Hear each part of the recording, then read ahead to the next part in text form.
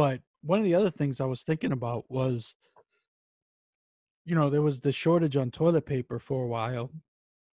Obviously, a shortage on disinfectants and um, uh, wipes, and the disinfectant wipes, and even alcohol and shit like that. Like people trying to make their own sanitizer.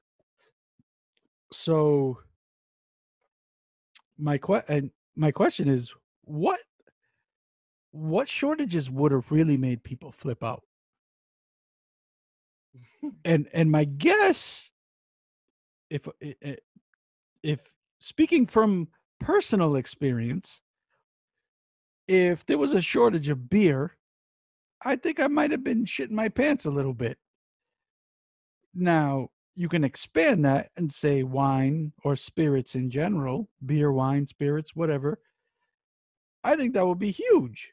I think if there was a shortage of booze, motherfuckers would be losing their minds.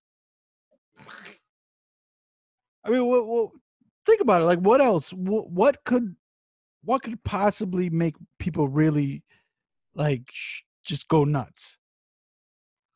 Shortage of meat. Yeah, but even that started, and people haven't gone nuts. I honestly think if there was a shortage of booze, people would lose their fucking minds.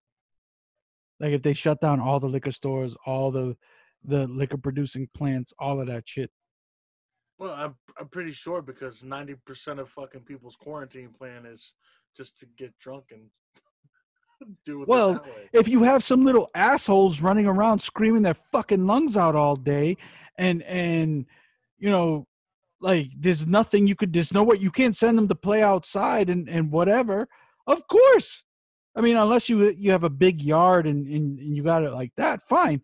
But for the rest of the people living in little apartments and shit like that, with nowhere to send them, you bet your ass they're fucking just gunning down shots and chugging beers and saying, God help me get this fucking thing over.